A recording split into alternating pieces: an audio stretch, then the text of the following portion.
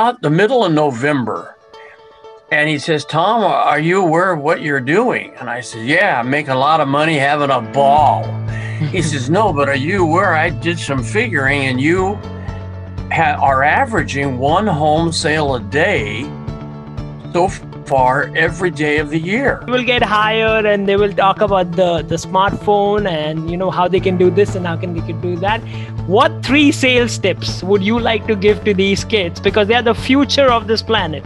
That things that have not changed. Okay, 10 words you cannot say to a buyer. Now you quickly take out a card and I'm going to give you the 10 words you should never say.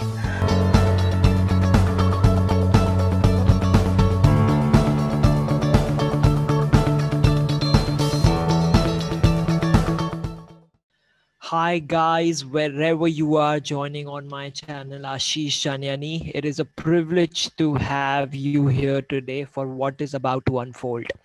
I've been very fortunate to have a chance to interview some of the best people on this planet, but I have perhaps never been so excited and so privileged because the man that is about to join us today is honestly a dream come true. This man has been in sales for 40 years. In fact, let me say it this way. If you haven't heard about this man, if you haven't read his books or listened to his audio tapes, you're probably not in real sales. You cannot be in sales as a student without having come across this legend. I call him Sir because this guy's written 17 books. 4 million participants have joined his seminars in 5 continents live. That is besides the fact of 10,000 businesses. Multiply that by the number of employees that you want to have trusted him with his video and other online trainings. His first book, How to Master the Art of Selling, has sold more than 1.6 million original official copies. It is my biggest privilege, I'm running out of words, to welcome on my show today, Sir Tom Hopkins. What a pleasure, Tom. What a pleasure to see you. My God, you're like a dream come true. Well, that's super. Yeah. Well, I'll tell you, this is thrilling for me too. Your country is, just exploding in so many ways. And, it's always nice. Yeah. So Tom, I want to welcome you with this note that you're a legend, and it's every person who's been in sales has listened to you at some point in time in their lives, and if they haven't, they've not yet studied sales. And that's just how it is. And I'm not saying because you're in front of me, I just know that is. They find you, and the amount of life effort that you've given back and the discoveries that people have made because of you, because people find their own meanings when they listen to your inspiration and others. It's tremendous. So I want to welcome you with that note. At the same time, I want to start with this question, if you may allow me to, that people forget that you're a human. When you become too big, people forget that you're a man, you're a human. And in that legacy, I'm sure there are certain challenges that you faced when you were you were out there grinding it out there. What challenges a legend like you has faced that people should know about at the end of the day, that Tom is also a human? Well, let me start off by saying I don't think there's anybody watching or listening to our message that hasn't been through a cycle that has been down or hurt, not right for them, because life is a matter of cycles. We have the up cycles and we have the down cycles. My challenge was, Ashish, that I didn't go to college, and my mom and dad were the old school. They sacrificed financially to get me to go to college and get a degree, because my dad had a belief that without a college education, a degree, I probably could not become a success. And so I went to college, but I lasted for 90 days. It wasn't for me. And I came home after 3 months of going to college, and my dad came home and he says, "So why aren't you in school?" And I said, "Dad, I hate to tell you this, but I quit college. I don't want to go to college." And Hashish, at that point, my dad was a strong man, and I'd never seen him cry. But I'm not kidding. Tears filled his eyes. And he looked at me and he said, "Son, I'll always love you because you're my son, even though now, based on your decision not to get an education, a degree in college, I know you'll probably never amount to anything." Now, that was my first motivational talk. And I'm sure there's people joining us now that have had someone or something in their life where they had to prove that they could become successful. And my dad, when he told me that, I went in my bedroom alone. I was depressed. I felt so bad. And my uncle came over for dinner that night, and he walked in my bedroom and he says, "Tom, is this true that you're not going to college?" I says, "Uncle Don, I don't want to go to college. It's not for me. The academic setting is not for me." And he said, "Well, what are you going to do with your life?" I said, "I have no idea." And he said, "Well, we've just been given the job," and he was a general contractor for a steel company. "We just been given the job to build the overpass highways from Los Angeles to San Francisco, and we are hiring, and we need iron workers." Now, an iron worker, Ashish, is a man that carries the steel that goes in the cement structure. Now, most of our viewers have seen a swimming pool build, and they put steel in it, and they put a bar about that big in, which is called a number 4 bar. And they put them every 6 inches because the concrete has no tensile strength without the steel. Well, on a bridge deck, the bar they usually use is a number 11 bar, which is 1 3/8 in diameter, about that round. They cut them in 60-foot lengths. They weigh over 200 pounds. And the only way they get them out to the deck is men, like animals, pick them out off the dirt, put them on their shoulder, and they carry them out to the deck. Now, I always at my seminars make a little joke about it. I go, "Yeah, I was 6'2" when I started carrying steel, and now I'm only 5'7". So of course I get a little I get a little laugh out of that. But I carried steel, hardest physical labor on the planet, for 1 year. And my dad heard from my uncle that I was a hard worker, that I outworked most of the older men. And keep in mind, I was just 18. And my dad came to me and said, "Son, you're 18 here in California now, and you can get a real estate license. You've got a nice way with people. Why don't you get a license?" I said, "Oh, Dad, you have to pass an exam. And, I'm not that smart." And my dad said, "Look, you can do it." And he chided me, and I finally said yes. And sure enough, Ashish, I failed the darn real estate exam 3 times. And here I'm sitting there going, well, I'm a failure. I'll never be a success. And the 4th time, knock on wood, I passed, and I got a real estate license. But here was the challenge. Now I'm just almost 19. I looked about 16. So I was young looking. I had no car. I had a motorcycle. So here I'm in real estate without an automobile to show homes. But I wanted to make it. And then the next challenge, I'm talking all the challenges, no broker would hire a young teenager like myself.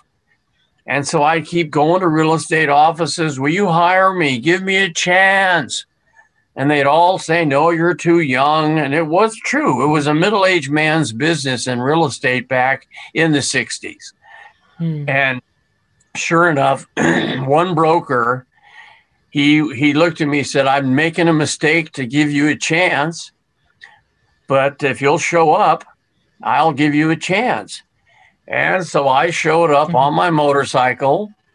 And of course, I walked in. I didn't have a suit of clothes because, I was a teenager. So I had, just a sports shirt and slacks on. And he looked up at me and he heard my motorcycle, knowing I didn't have a car. And he stopped his meeting. He had about 15 salespeople sitting in front of him, and I snuck in the back. And he says, everybody listen up. I want to have you see and meet our new real estate agent. This is Tom Hopkins. He's not quite 19, but he wants to be a success. He doesn't have a car. That was his motorcycle you heard drive up, but we're going to give him a chance. And that was really the beginning of me going into sales. And I did not do well in the beginning. See, a lot of people have this opinion that if you do have a reputation or a success mode, that you just started like that. And I didn't. I made one sale in the first 6 months. And that was $42 a month was my income in my first 6 months in real estate. Wow. And I'm broke. My savings from carrying steel as an iron worker was almost gone. I am so messed up. And I spent the last money I had to go to a seminar. And the person doing the seminar, very talented man, he said, find the best person in your company, go to them and beg them to let you walk or ride, go along with them on appointments. And so I went to the company and I found out the highest income person in the company was a woman named Rose Lane. And I went to her. I said, Mrs. Lane, I'm 19, just turning 19 now. And I got my real estate license, but I'm not making any money. And at the seminar, the man said, find the top producer and ask, beg if you have to, if you can go along and listen to them. So I did. And so here I am. I'm asking if I can watch what you do. And she was so nice. She said, sure. When I show a home, you ride in the car with me. When I take a listing on a property, you come with me. Well, I was a sponge, Ashish. I took notes. I listened to that woman. I wrote it, what she said. I rehearsed it. I was like an actor learning my lines, what to say. And all of a sudden, I started getting a little confidence. And sure enough, I made a sale saying some of the things she said. Then all of a sudden, I got a listing. And all of a sudden, I started getting a little confidence. And I then realized, and I know we have a lot of people involved in computers here, but I also realized a basic truth. Your activity, meaning talking and meeting people, will determine your long-term productivity. And so the income in the future is based on the quality activities of talking and contacting people, not just on a computer, but I think the computer has to be a device. And we're going to talk more about that, what we do to literally enhance our number of sales, thus our income, but not just by the computer, but how we move that to communicate with them the way they want to be communicated to. So, which we'll get into that as well. But all of a sudden, I started making sales. I started making money. And lo and behold, I won 1 month, the top income person. And I won another month. And all of a sudden, I realized I can do this. I can make sales. I'm going to make some money. And sure enough, I spent 8 glorious years, 5 actually doing nothing but knocking on doors and selling properties, and 3 managing an office in the largest then company in the United States. And after 3 years of management, I said, I have to write a book, and then I want to teach others. And it's so funny how life works. I mean, I can't believe it, Ashish. I was 24 years of age. Now, this is my almost 5th year. and I was making so many sales. In fact, everything came together. Interest rates dropped. Buyers who'd been not buying came out of the woodwork. I mean, and my manager calls me in the office, and it's about the middle of November. And he says, Tom, are you aware of what you're doing? And I said, yeah, I'm making a lot of money, having a ball. He says, no, but are you aware I did some figuring and you are averaging one home sale a day so far every day of the year. And that wouldn't be one every day, but I might have 5 home sales on the weekend. And because that was when most buyers would come in, of course. And he says, no one's ever done one sale a day for a whole year. And if you do it, people will beat a path to your door to have you teach them. Well, I figured, okay, why not? Sure enough, I worked my little tail off and I did it. And it was amazing, Ashish. Everybody in real estate, the major companies, heard about this young kid, not even 25 yet, who sold 365 homes in a year, averaging one a day. And suddenly I get a call from the National Association of Realtors. This is the big national convention in Los Angeles. And the president calls me and says, Tom, we've heard what you did this last year, selling 365 homes. And would you speak at our convention? And this is how life is. Now, listen carefully, everyone, because when you're ready and have the right attitude, doors can open for you. Well, I went to the convention to speak. Now, keep in mind, young guy, first time. They were going to have me do what we call a breakout session, which means I'd probably speak to 150 people. And so there was 5,500 at the convention. And I'm going to speak at 1 p.m. to 150. Well, the convention started at 8 a.m. And so I put my suit and my tie on and my little speaker badge, and I went down to watch it kick off. And because I've got a speaker's badge, I'm standing in the back, the wings of the big convention stage. And suddenly the president comes over to me. It's about now 10 minutes after 8 when it was supposed to start.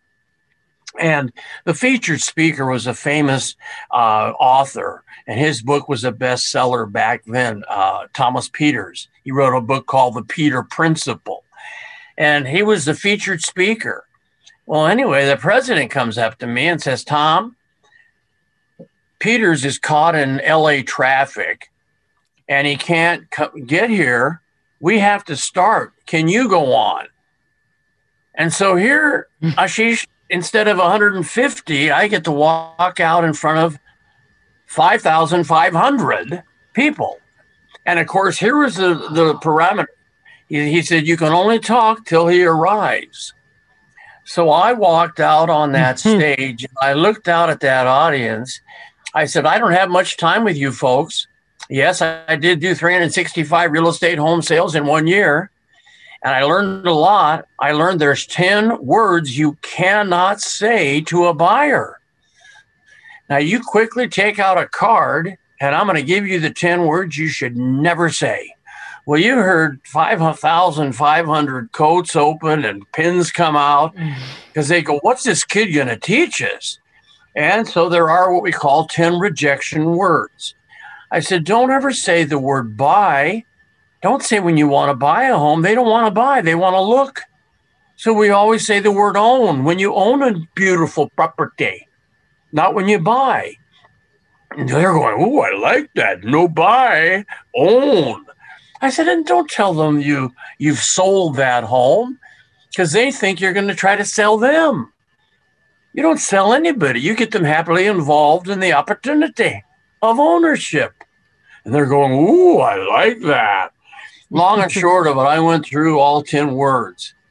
And I did it in 12 minutes. Wow. And as I finished the last of the 10, the president walked out and said, Ladies and gentlemen, our featured speaker, Thomas Peters, has arrived. What did you think of this young man? And I got a standing ovation, Ashish, like you would not believe, Wow. because no one had ever taught that. And I went back to my real estate office and my phone started ringing off the hook. Mm. And I had people calling, please come and talk to me, teach my office, do the seminar for us, blah, blah, blah, blah, blah. Well, I kept selling real estate because I said, you know what, I'm not ready yet. I'm too young to start a seminar business. And, you know, I had built a pretty big overhead with now that I was making pretty good money. But I spent the next 2 to 3 years writing down everything I said to people. And that's one of the reasons I think people like my books and my training, because it's not just, and again, not saying this negatively, it's not just a motivational hype. It's here's what you say, here's how you handle people, here's how you communicate, here's how you handle objections, here's how you close a sale. And that's why I think not only have I spent 42 years living on an airplane every week, flying somewhere in the world teaching, but I've had gracious, wonderful people like yourself make the lovely comments as you did in the beginning. And let's face it, if you have one life to live, what a wonderful thing to do, to live it serving and helping others have a better life, and you're doing better having that done. And of course, I have loved teaching people the field of sales and marketing, because I think that regardless of what you do in life, you're either selling yourself or buying from others. You sell your kids to be good children. You sell your spouse to keep married to you. So I think life is selling. And so that's really kind of my background. And I overcame the challenges and it worked hard. And today, my wife and I have a wonderful life, and our children have, knock on wood, turned out to be great kids. Okay. We have great grandchildren. And so, Hashish, it's been like a miracle, the life I've been blessed to live. And, you know, I mean, I want to continue. And of course, I was so thrilled that Max Skill First is the company that is marketing my training and programs in India. And so I so hope that folks, if they enjoy this 30 minutes you and I are sharing, that they look into our materials, because I really feel that people today need training more than ever. And people need to rely on eyeball to eyeball contacts with people. They have to learn how to turn a computer contact into an actual meeting. I think they need to learn how to take a telephone call and have that person desiring to have it become an in-person contact. And I think all the things that I taught those years and years ago, and of course, every 2 years I rewrite most of our books, because life changes, cultures change. And one of the things I love doing is I'll go to a seminar to speak, and I'll get the top 5 income earning salespeople in the room. You know, these are the people that are making the most money out of, say, 500 sitting there. Here's the 5. And I get them alone, usually have dinner the night before, and I pick their brains. What is happening today in sales? What are the skills that are most important? What changes have you seen? And I think I need to do that, because I don't want to have a person come 3 years later and hear the same message. I think they have to hear the message that's current to the population, to the entrepreneurs' lives at that point. And so that's kind of what I do. And it's just been, it has been so fun to share things like we are right now. And having folks realize that most companies in not only the United States, but I think most major companies in the world prosper better if they have good people that go out and make good contacts and are willing to put their ego on the line handle the possibility of being told no. And I learned over the years that all the yeses you want in life are just hidden behind no's. And so if you can cope with all the no's, you'll get all the yeses. And that's why, isn't that right? That's so Yeah. right. That's so deep. That's so right. Yeah. No, it's So just the start that's, of a yes. yes. So what other questions do you have, my dear friend? Wow, I've got a couple more questions for you, but I want to tell you what a story. I just like, I was thinking I was with you while you were saying that story as of walking next to you, and I could feel the little Tom grow up, go through these things, and maybe thinking, is this all happening to me? And your dad must be so proud of you, right? He must be so proud of you. Wow. My, Wow. it's funny. My dad, of course, has passed away, but I'll tell you one quick story. I started setting my goals in writing, long term, short term. First goal, of course, was to buy a car because I had a motorcycle.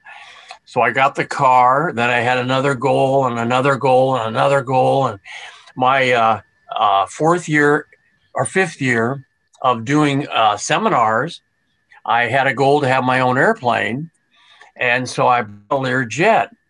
And, it was kind of cool when you have a jet, it's neat. This is a fun thing. And so I'll never forget, it had a phone in the plane, and I'm flying from some city to city in California. And sure enough, the plane phone rings, and I answered it, and lo and behold, it's my father.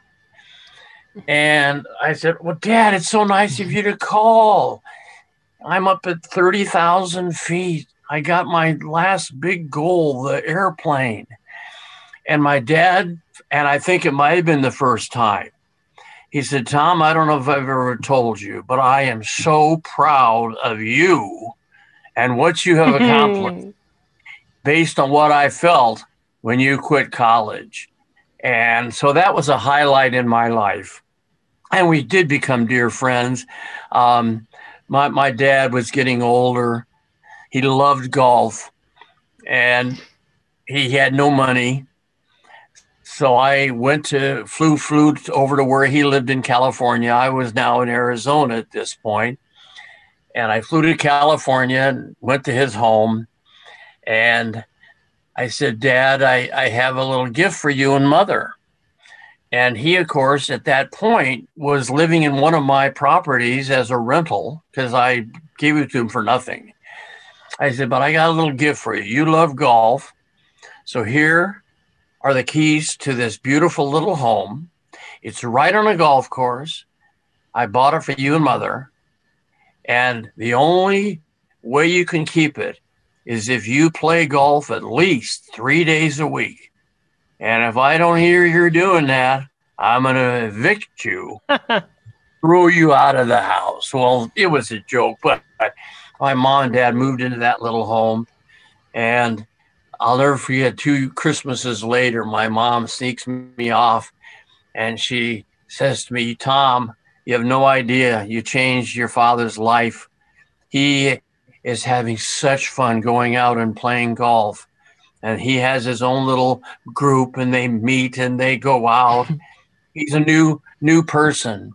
And so those are the things you can do when you make money is, there's Yes. biblical truth, and it's not so much what you get, but what you give.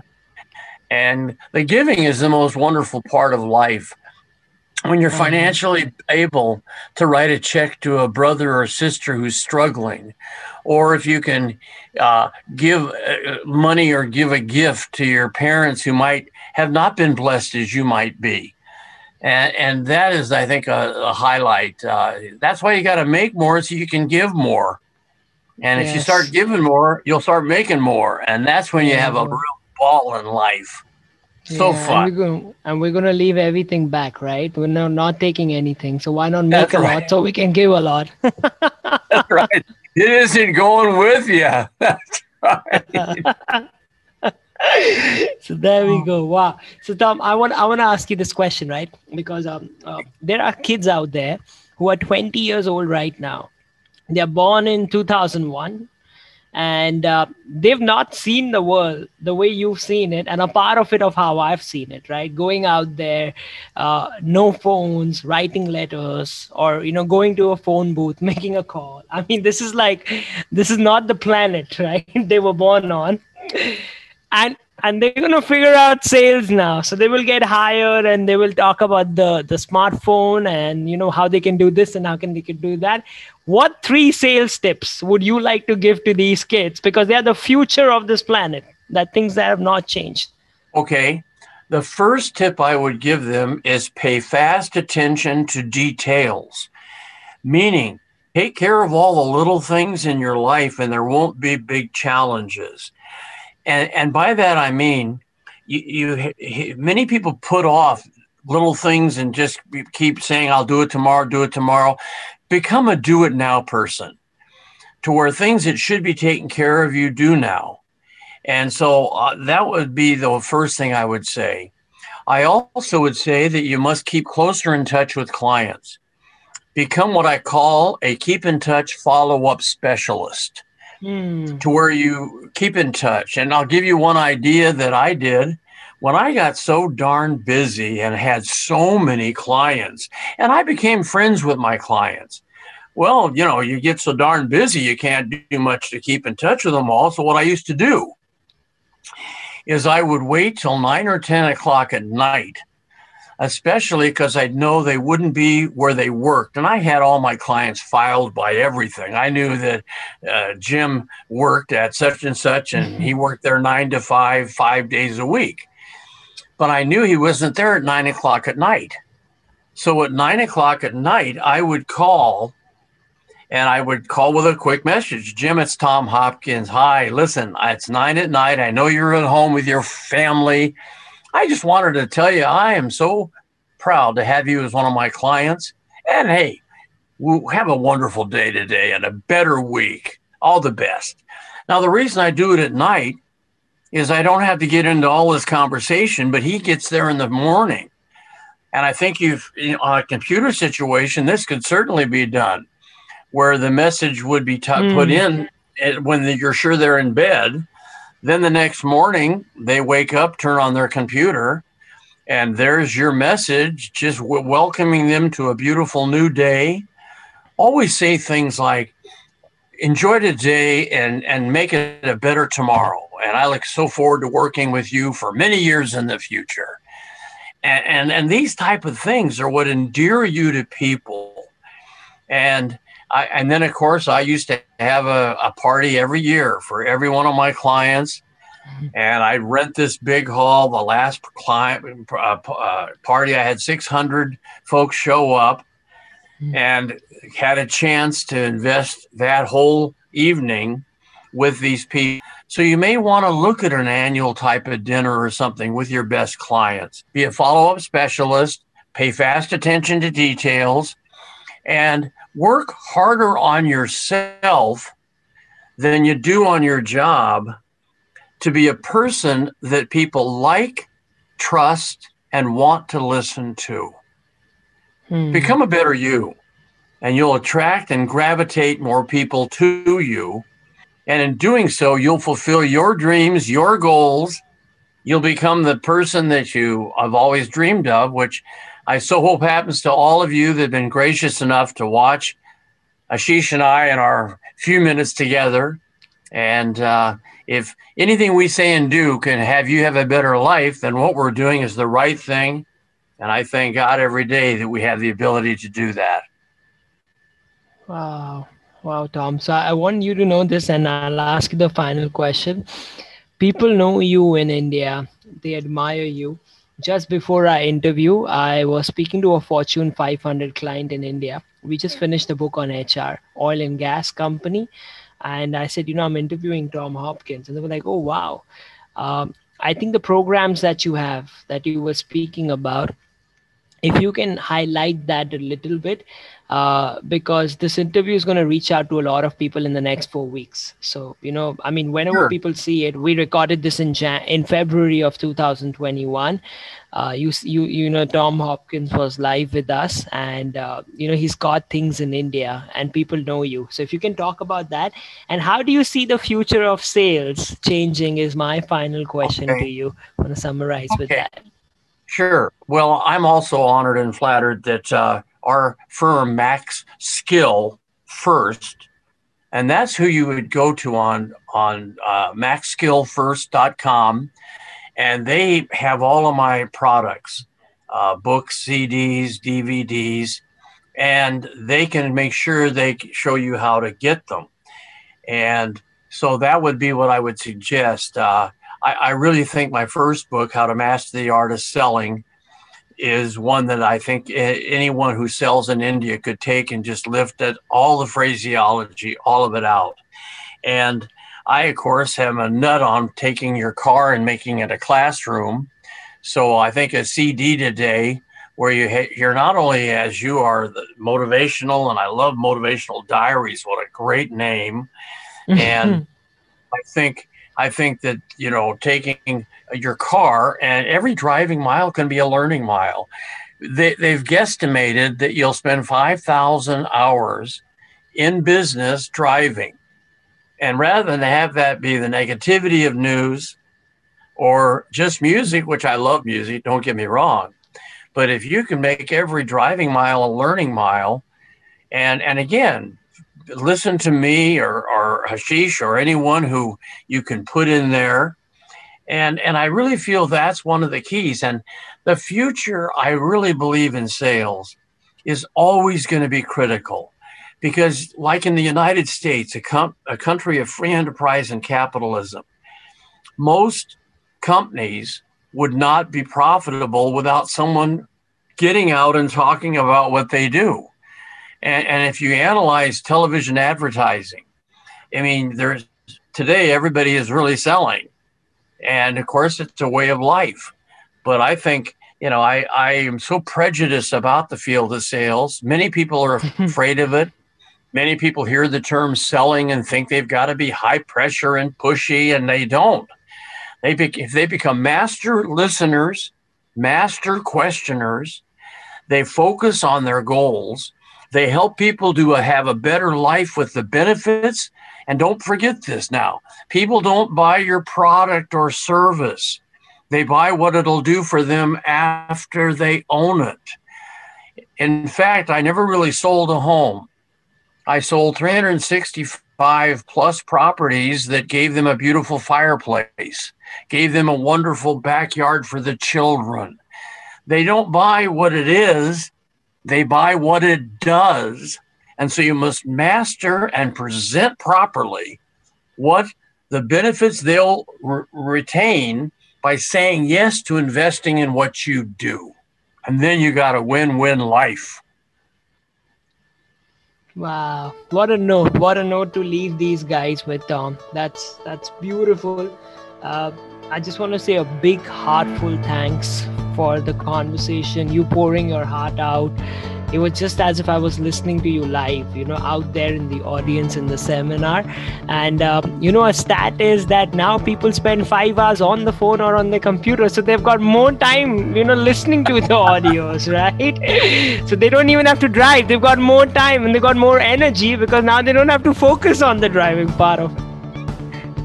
That's so true, Ashish. Yes. Ashish, do keep in touch, and bless you and your company for helping other folks, and look forward to the future we'll share together. All the best, my man. Yes, you too. Thank you, and I'll stay in touch. I'll speak to you. Please do. You have Bye-bye a great now. day, Tom. Bye, everyone. Bye-bye.